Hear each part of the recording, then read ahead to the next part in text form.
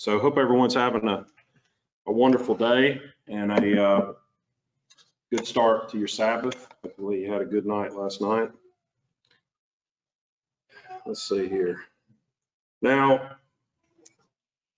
I have many things to be thankful for in my life, and yet sometimes if I'm not not on top of it, I'll forget some of the things I'm thankful for. Our minds are something that we constantly have to protect. And I brought this little, I guess, what would you call it? I think this is probably made out of, what is this called? Ceramic. I remember when I was a young kid, my mom had a friend named Sandra Gibson. And I don't know where Miss Gibson is. She probably, last time I checked, she lived in Florida, but Miss Gibson's mother had a ceramic set up in her house out in Hueytown.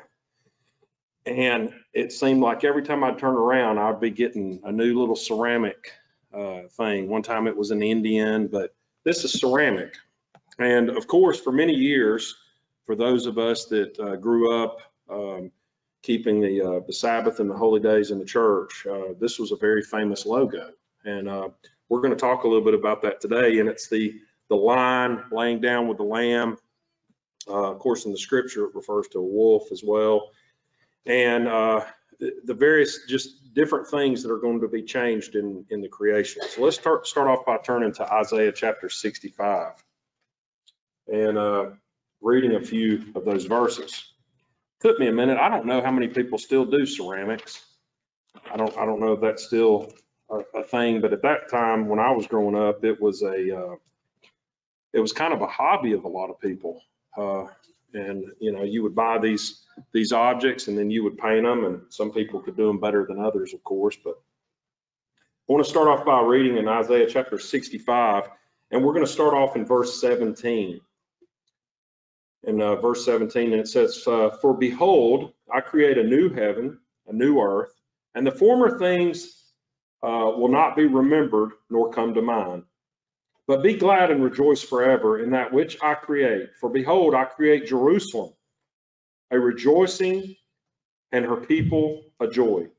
I will rejoice in Jerusalem, I will joy in my people, and the voice of weeping will no more be heard in her, nor the voice of crying." Now just stop there for a second. We have some people that attend here that in the years past went and visited Jerusalem. And you think about that today. I've never been to Israel. I've always wanted to go, but I've never been. But Israel is not a safe place to go this day and time. And it hasn't been for many, many years. It's a place that it's not like Disney World, in other words. There's a lot of terrible things that happen in that country because you have various organizations fighting amongst each other, Muslims, Jews, Christians. All of them focus on that spot as a place where their religions began. And so we read here in the scripture that Jerusalem is going to be a place of joy, not of crying. And that's what it is today. It's a place of crying. It's a place of death. It's not a really happy place. Picking back up in verse 20, "There will not be an infant who lives but a few days, nor an old man that has not fulfilled his days.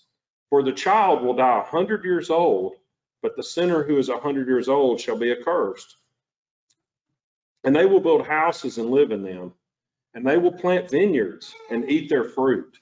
And all of these things that we're talking about that are going to take place one day in Jerusalem can't really take place today. Today, there's kids that they have to search them to make sure that they're not a suicide bomber. And you think about that for a moment.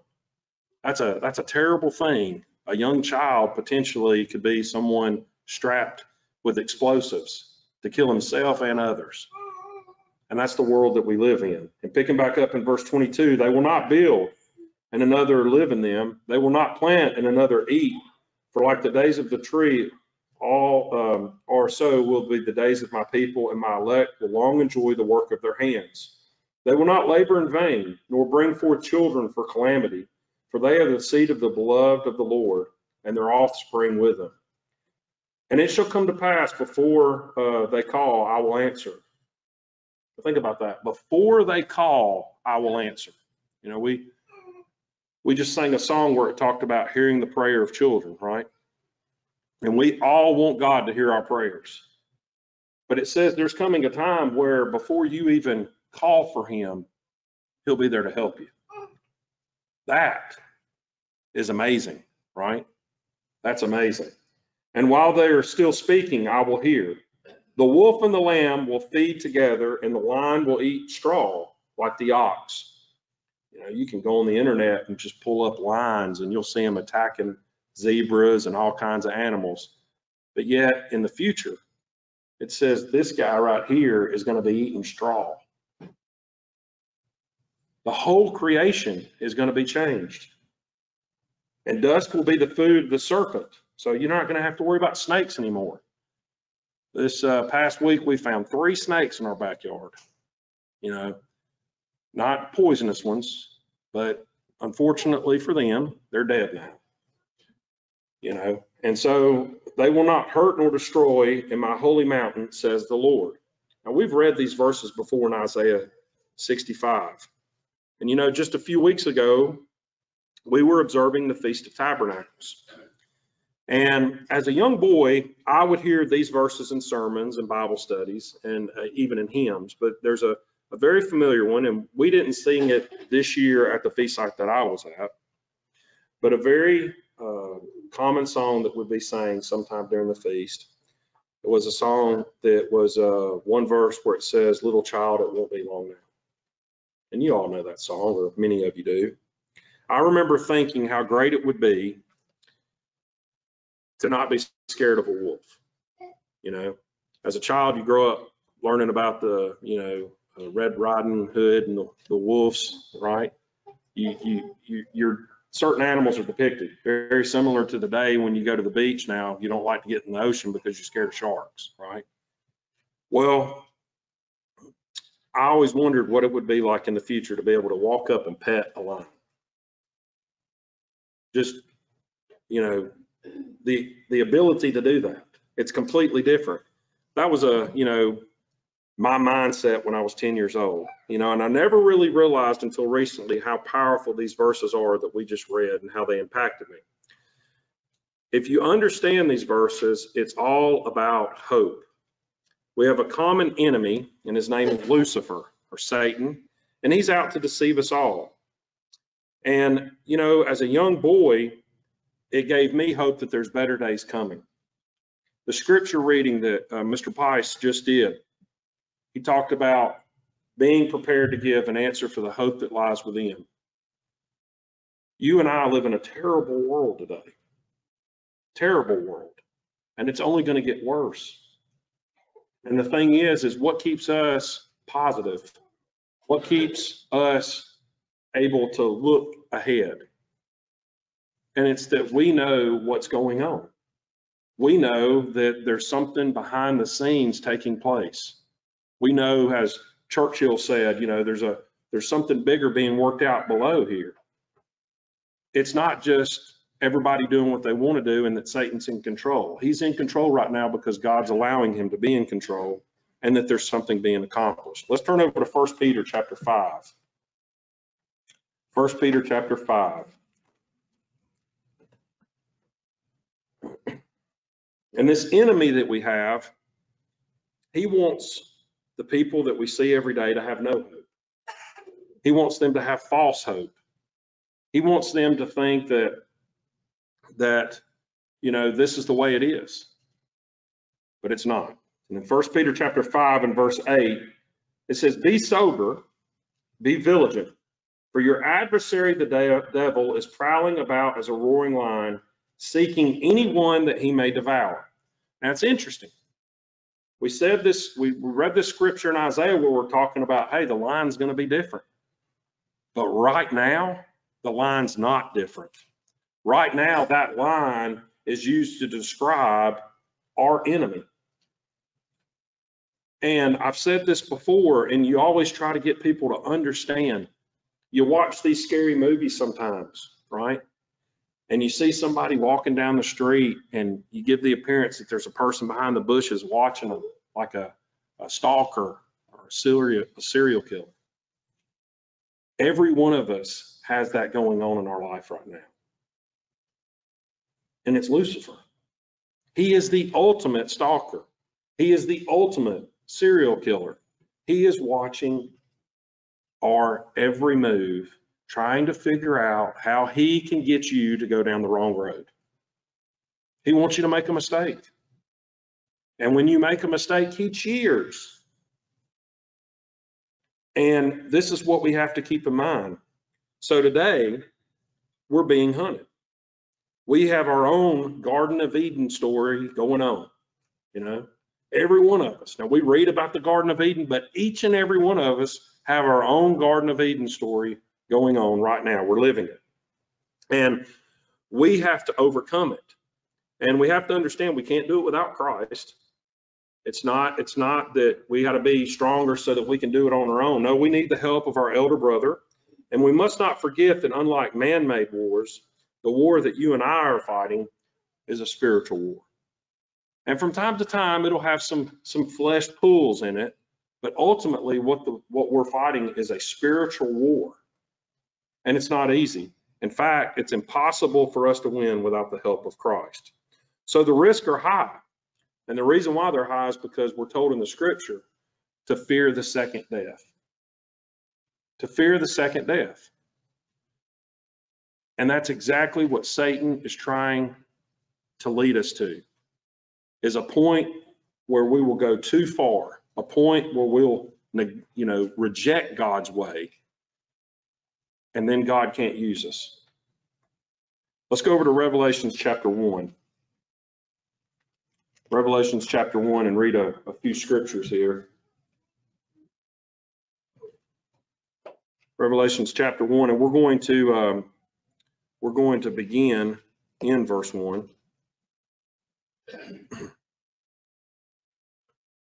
And it says, the revelation of Jesus Christ, which God gave to him to show his servants the things that are ordained to come to pass shortly.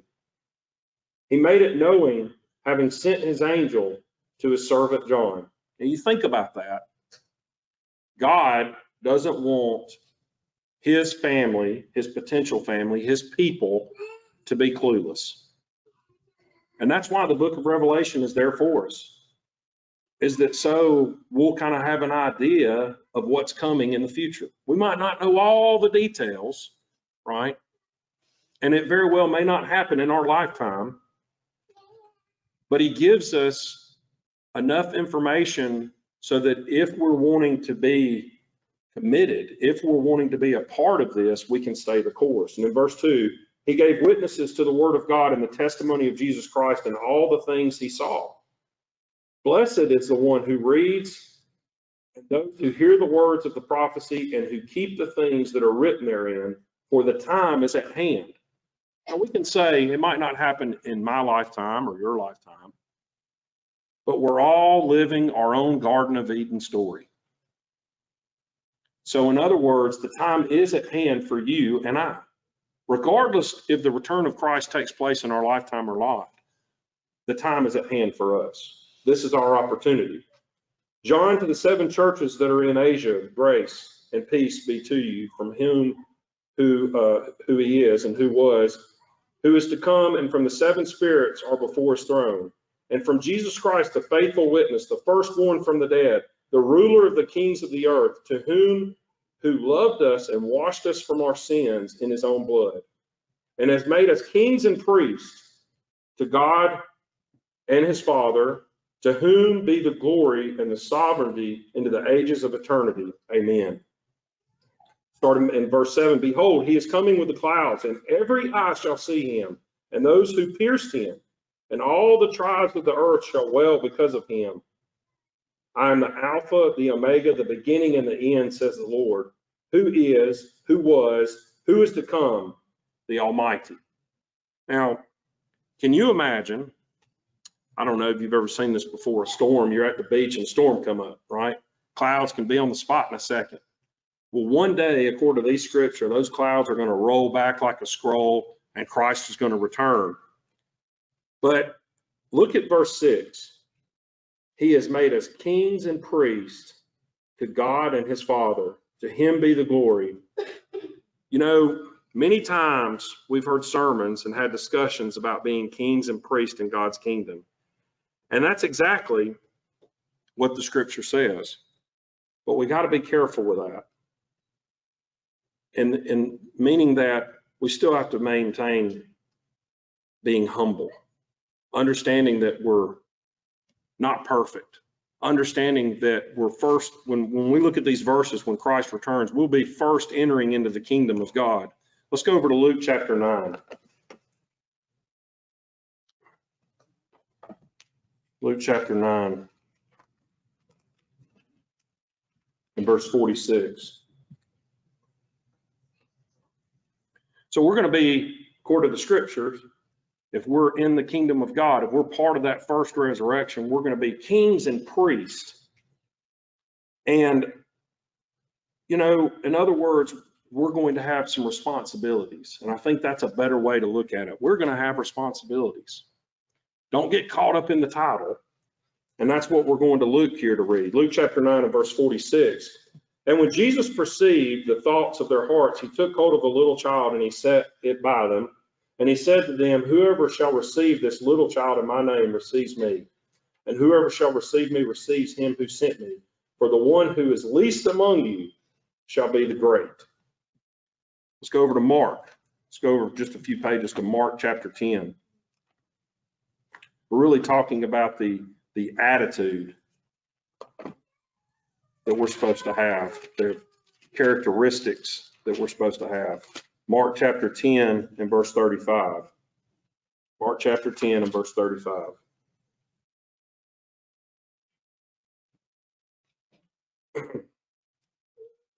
Then James and John, the sons of Zebedee, came to him saying, Master, we desire, and whatever we ask you would do for us. And he said to them, what do you desire to have me to do for you? And they said to him, grant to us that we may sit one at your right hand and one at your left hand in your glory. That's interesting. Here we have the Son of God on the face of the earth doing countless miracles, you know, healing the blind, healing the sick.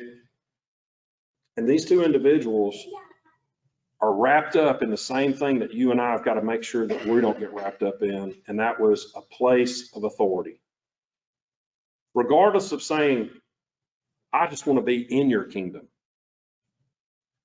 If I'm the guy that has to open the door, you know, if I'm the guy that, if there are restrooms or if I'm the janitor, okay, that's great. But these guys, they're wanting specifically, I want to sit on your right side and I want to sit on your left side. In other words, caught up in the power. And in verse 38, it says, but Jesus said to him, you do not know what you're asking. So if I think about that, if we were to be these individuals, hey, can I sit at your, they don't even really know what they were asking for. They can't even comprehend how much power that is that they were asking to have. Because God's kingdom is so much bigger than what we think it is. You do not know what you're asking. Are you able to drink the cup that I drink and to be baptized with the baptism I'm baptized with? And they said to him, we are able. And then Jesus said to them, and it's kind of like having that conversation with a kid and say, look, you really don't understand what you're asking about. And then you're hoping that your kid goes, okay, but your kid goes, no, I want to do it, right?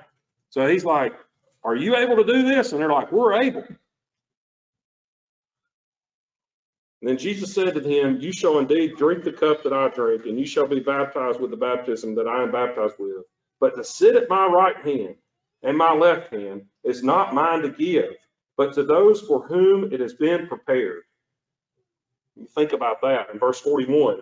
And when the 10 heard this, they began to show indignation towards James and John. And Jesus called to them and said, you know that those who are accounted worthy to rule over the Gentiles exercise lordship over them, and their great ones exercise authority over them.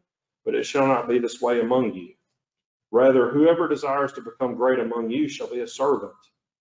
And whoever desires to be first among you shall be the bondslave of all. For even the Son of Man came not to be served, but to serve and to give his life as a ransom. You know, why are these verses here for us to read today? We can change the names, but the desires of the men are the same desires that if we're not careful, we can get caught up in what job is God going to give me one day? And we need to be careful with that. We need to make certain that we aren't following Christ for the wrong reasons, you know. And the reason that we're being called right now is to be able to come out of sin and to see what this world looks like when you don't go God's way. That's the scales that have been taken off our eyes. It's the ability to see, my goodness, this world is terrible. You think about it in this country, and I didn't look this up, but I heard this a long time ago and it made sense. Look at the number of hospitals that we just have in the Birmingham area. Hospital here, hospital there, doctor's office here, doctor's office there. And there's something we can learn from that. It's because we're sick. We're sick. And yet, regardless of how many hospitals get built or how many doctor's offices get built, guess what? There's not a one that can fix the sickness that takes place in this world. And I'm not talking about physical ailments. I'm talking about mental, because we have this line that is trying to destroy us. Let's go over to Matthew chapter 18. Matthew chapter 18.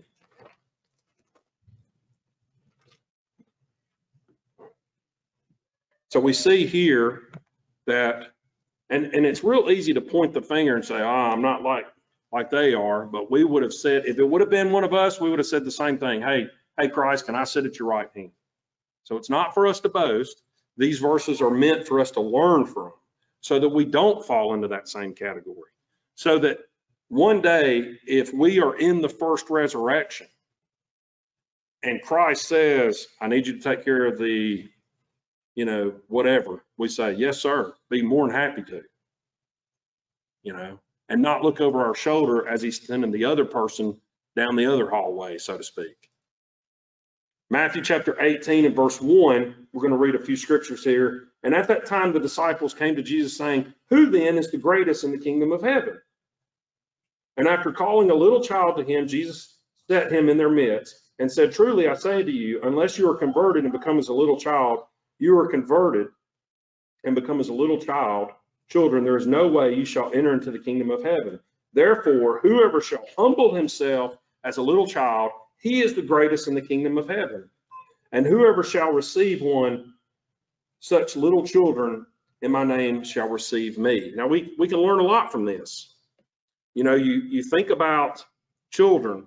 We'll have a potluck here sometimes, right? Food gets all set up. And me, I'm ready to go through the line because I'm hungry. But kids are running around, they're playing, they're having a good time. They're not worried about that. And most of the time you'll see the parents going through the line making their plate. They're not worried about what if there's no food left, right? Now, I'm not saying that so nobody goes through the line next time we have a potluck. But my point is that he continued to put children in the midst of them so that they could see they're sitting there carrying on these big, gigantic conversations, and those kids were probably sitting in the dirt playing with toys. Right? And these guys are fighting over, can I sit at your right hand? Can I sit at your left hand? And he's like, you need to be like that kid. You need to be like that kid. And you look down at the kid, he's just happy to be here, right? And that's what we can learn from that. We can still learn a lot from this verse in Isaiah. And let's make sure we're focusing on how Christians return, or Christ's return, brings hope and puts things even in creation back at peace. This world, the way that this whole environment. This is not the way it was intended to be. Now, I'm not a tree hugger, right? I'm not some big environmentalist, but on the flip side, that's because it's been taken to the wrong or the extreme. God is an environmentalist, if you think about it, but not taken to the extreme we see, right? He wants this creation to do what it was designed to do. He's not for drinking water being polluted. He's not for animals attacking each other either. That's Satan. He's turned everything upside down. And that's what this verse in Isaiah is supposed to open our eyes to. So when you think about these animals, you know, I start thinking about that and I'm like, well, it really wasn't that childish to think about that. So that when I read that verse and I go, man, one day I'll be able to hold a snake. I remember years and years ago, Benjamin was much younger and we had a birthday party. And they brought a bunch of animals to the house. And one of the animals was this gigantic snake and the kids got to hold it. Now, of course, this was a snake that we're not worried about attacking young children and everything. But the snakes that are described in the Bible are poisonous snakes. And so this creation being turned back the way it needs to be. Let's go to Isaiah chapter 11. And I want to read a different scripture here and hit on a couple of other points. Isaiah chapter 11, and we're going to begin in verse 1. And you've read these scriptures before, and they're very similar to the scriptures that we read at the beginning, but it's a different one. In Isaiah chapter 11, beginning in verse 1, and there shall come forth a shoot out from the stump of Jesse, and a branch shall grow out of his roots. Now I'm going to stop there for a second. I'm getting off on tangents today. But I think about this, and let me tell you how. In front of my house, I used to have this gigantic holly tree. There was one on each end. They were huge, taller than me. Well, all of a sudden, the one on the left end of the house, it just died. Okay, or excuse me, the one on the right end of the house, it just died. And the one on the left, and I mean, so my house looks, it's like there was one on each end. Well, now one's dead. So my neighbor comes over, we cut it down, haul it out to the road, right? Now I got this one on one end. And I can't go buy one that big, or I could, but it'd be very expensive.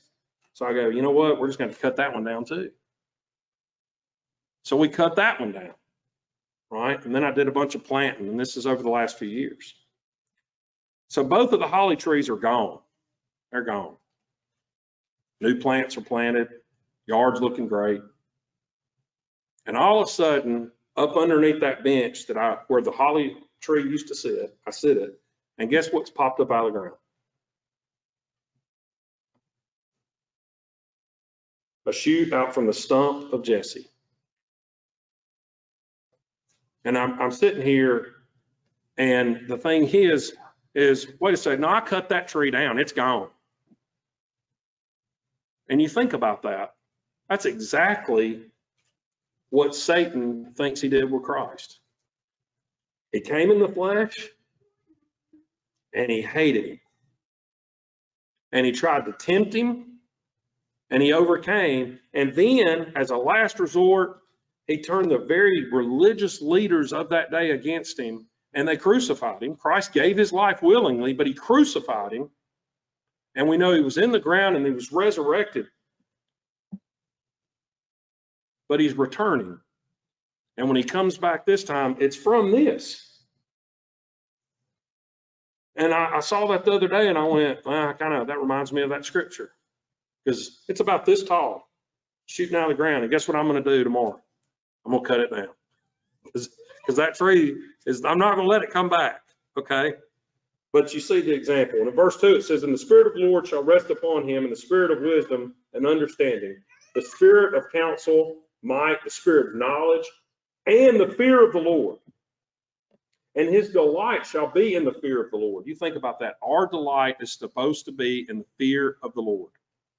Think about that for a minute. When we properly fear God, it's we respect him and we try to honor him and we try to keep his ways, not because we want to not work on the Sabbath. I can't think how many times in my life that there's been sales opportunities that I turned down that would have taken place today. But we do it because why?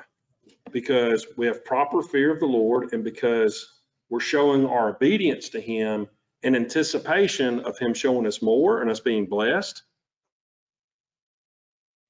And in verse 5, and the righteous shall be the girdle of his loins, and faithfulness the girdle of his reins. And in verse 6, also the wolf shall dwell with the lamb, and the leopard shall lie down with the kid, and the calf and the cub line and the fatling together, and a little child shall lead them. And a little child shall lead them. And the cow and the bear shall feed their young ones, and they shall lie down together, and the lion shall eat straw like the ox. And the suckling child shall play on the hole of the axe, and the weaned child shall put his hand in the viper's den. In other words, stick his hand down in a hole where snakes are. And they shall not hurt nor destroy in all my holy mountain, for the earth shall be full of the knowledge of the Lord as the waters cover the sea. This earth is not full of the knowledge of the Lord right now. Nowhere near it. And in that day there shall be a root of Jesse standing as a banner for the people. To him the nations shall seek, and his rest shall be glorious. His rest shall be glorious. In other words, his Sabbath, that word rest, his Sabbath shall be glorious. Think about that. How you think about the command of keeping the Sabbath. People get so upset about it, that fact that God has said, I don't want you to work this day. And that drives people nuts. But yet any boss can go up to any employee Monday through Friday and say, hey, I don't want you to work on Thursdays now. Take Thursdays off. And every employee would go, this is awesome. I don't have to work on Thursdays anymore. But God the Father looks at us and says, hey, listen, on Saturdays, I want you to relax. I don't want you to work.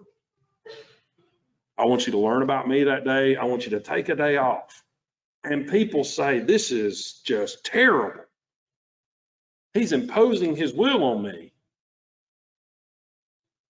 Right? I've got one friend of mine, he owns a garage door company. And every time I see him, he says, I work every day of the week. And you think about that, we would work every day of the week. And before you know it, we'd be 30, 40, 50, 60, 70, 80 years old. And we would say, did we ever enjoy life? Did we ever enjoy it? We've got a lot to learn. And I want to bring something out to you, and this is just food for thought. In Isaiah chapter 11, we just read these. In verse 6, I want you to look at something. Also, the wolf shall dwell with the lamb, and the leopard shall lie down with the kid, and the calf and the cub line, and the fatling together. And a little child shall lead them. A little child shall lead them. If we understand when this takes place, this is after the first resurrection. And if you and I are in the first resurrection, and God has given us various duties, and that's what we were talking about, you know, what will our capacity be? Let's go over to Revelations chapter 21. Revelations chapter 21.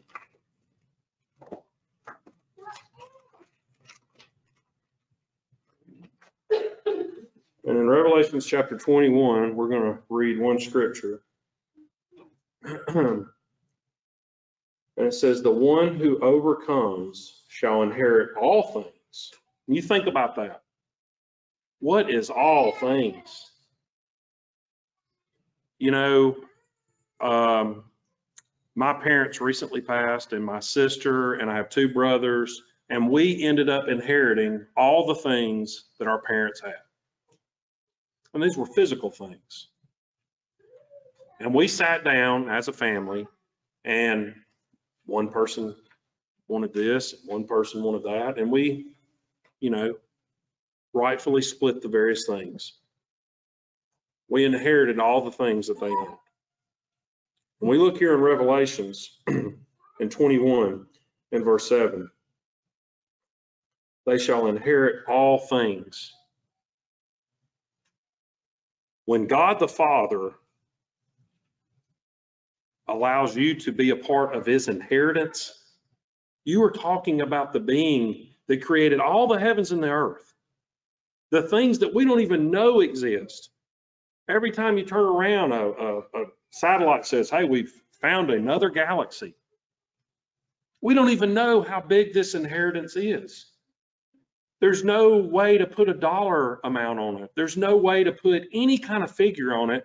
And he says, you're going to inherit it. And it doesn't matter that we're going to have to split it with thousands of other people, because it's so big that it doesn't matter. It doesn't matter if I'm having to share it with Becky, right? It doesn't matter if I'm having to share it with Mr. Bice. It doesn't matter, because it's so big that whatever I'm allowed to have, I don't even deserve it. And we look here in Revelation chapter 21 and verse 7, and it says, and here is the ultimate, in my opinion, here is the ultimate part of the inheritance. And I will be his God, and he will be my son.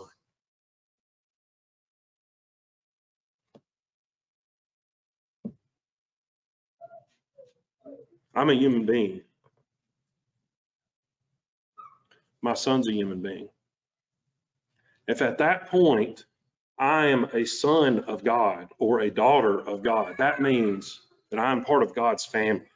That means I am now a spirit being. That means I am now a God. With the proper mindset, not to argue over position, but I'm part of that family. I'm part of that family. That is the ultimate inheritance, that we're going to be part of that family. Now, I have a question for you, and keep Isaiah chapter 11, verse 6 in mind. A child will lead them. A child will lead them. What's the youngest member of a family? What's the youngest member of a family? It's a child.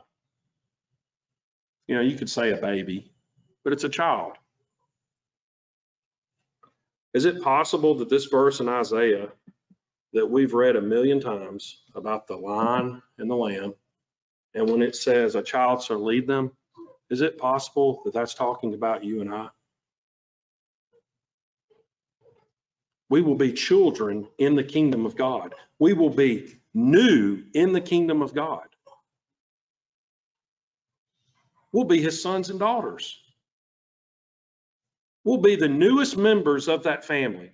We won't immediately go to the status of, hey, just like Christ. No, he'll continue to be our elder brother. God the Father will continue to be God the Father. We're the children in the family. We're the newest members of the family. Think about that for a moment. To me, I was like, a child leads them. What type of child? We read in the other scriptures when it said, before you even say what you need, I'll know. When you're talking to me, I'll start talking to you in the middle of your sentence. In other words, immediate connection, immediate opportunities. And if we understand correctly, this 1,000-year rule is when you and I will be stretching our wings, so to speak. It'll be our first opportunities to be in these various roles that God the Father has put us in. Is it safe to say we'll be children? That's what Revelation says, right? will be children of God. And so when you look at this verse in Isaiah, and I put that out as speculation, but to me, it hit me when I was at the feast, and children will lead them. What kind of children? Just any child? Or children of God? God's children, God's family. Let's go over to 1 Peter.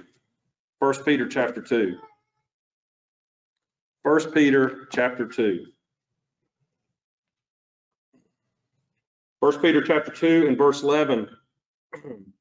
And it says, Beloved, I exhort you as strangers and sojourners to restrain yourselves from fleshly lusts, which war against the soul.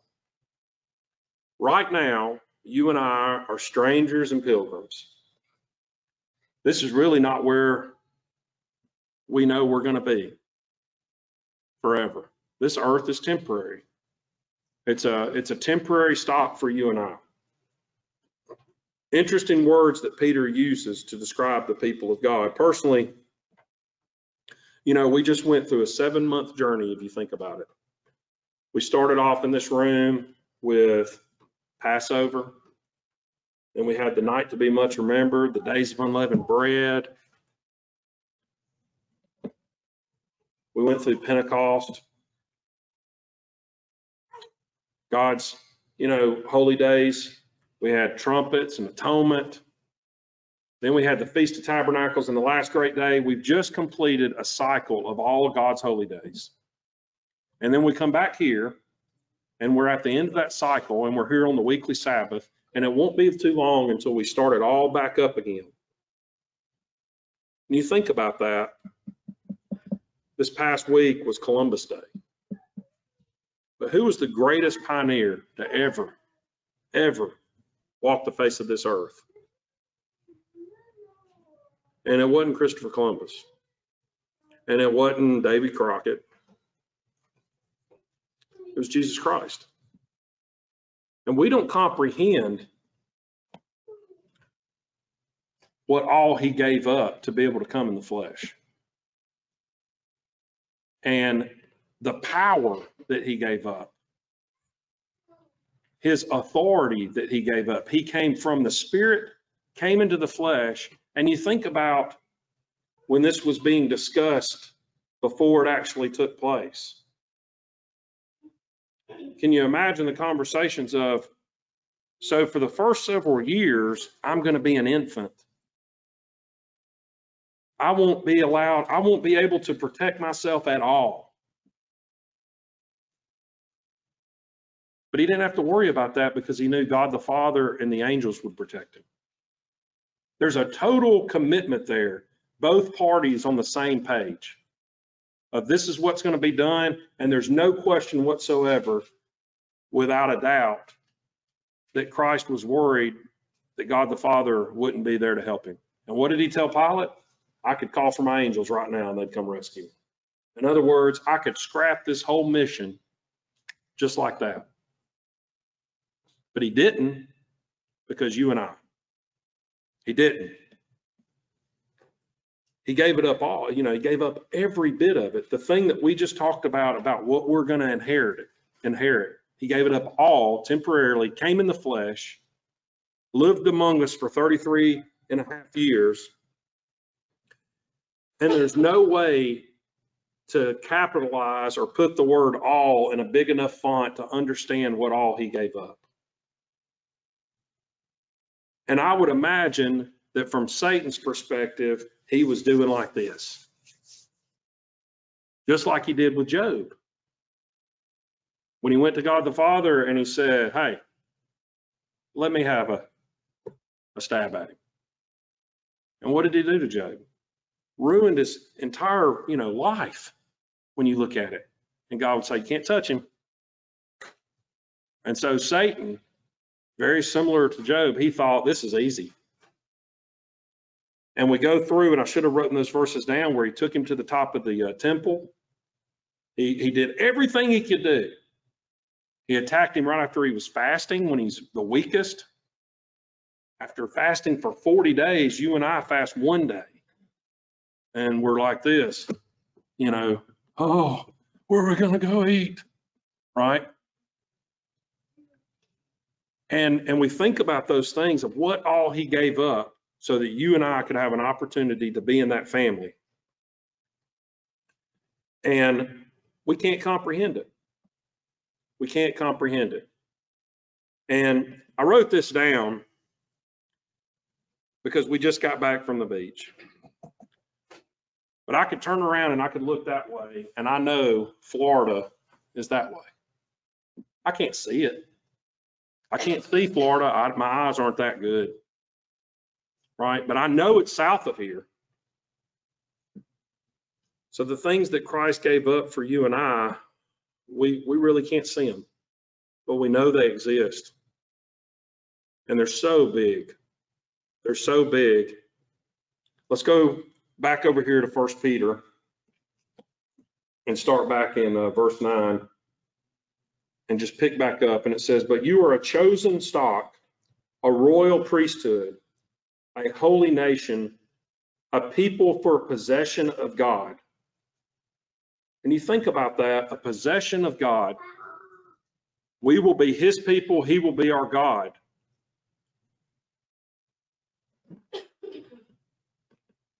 That you might proclaim his excellent virtues, the fruits of the Spirit.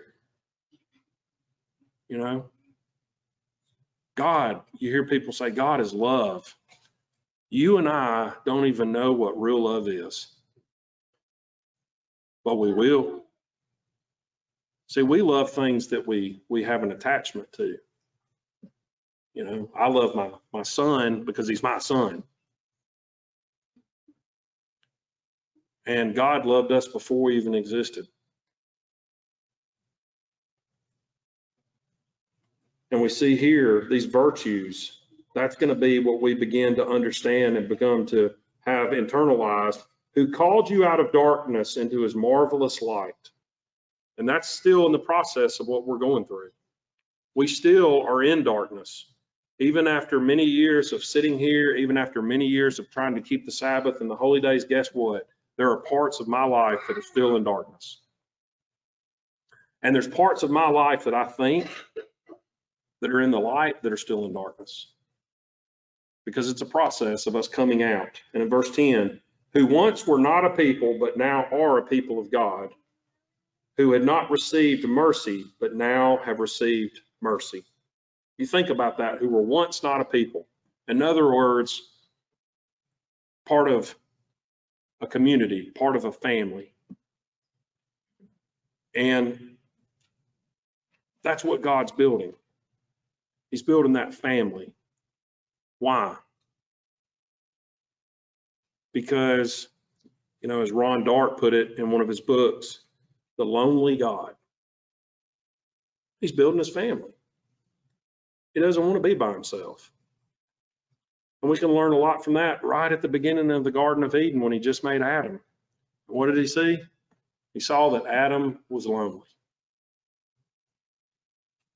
He wants us to be a part of his family.